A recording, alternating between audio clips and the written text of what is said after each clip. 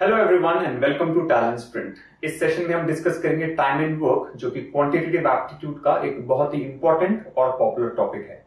Time and work, जैसे कि आप इस टॉपिक के नेम से समझ सकते हैं, यहाँ पर हमें टाइम और वर्क इन दोनों के बीच में रिलेशनशिप एस्टैब्लिश करना होता है। और जो भी क्वेश्चंस हम सॉल्व करेंगे उनमें बेसिक आइडिया यही होगा कि दिए गए वर्क को कंप्लीट करने के लिए कितना टाइम लगेगा, या फिर दिए गए टाइम में हम कितना वर्क कंप्लीट कर सकेंगे। और इन प्रॉब्लम्स को सॉल्व करते समय और भी कई वेरिएबल्स होंगे जिनसे हमें डील करना होगा, जैसे नंबर ऑफ पर्संस जो वर्क कर रहे हो, या फिर कैपेसिटी ऑफ पर्संस जो कि इस वर्क में इन्वॉल्व हो, एक्सेट्रा।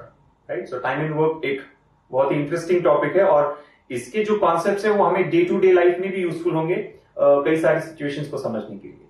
और एग्जामिनेशन पॉइंट ऑफ व्यू से तो ऑफकोर्स बहुत ही इंपॉर्टेंट टॉपिक है, क्योंकि सभी कॉम्पिटिटिव एग्जाम्स में टाइम एंड वर्क से क्वेश्चंस पूछे जाते हैं। तो चलिए डिस्कस करते हैं ये बहुत ही इंपॉर्टेंट टॉपिक क्वांटिटेटिव एप्टीट्यूड से, जो है टाइम एंड वर्क।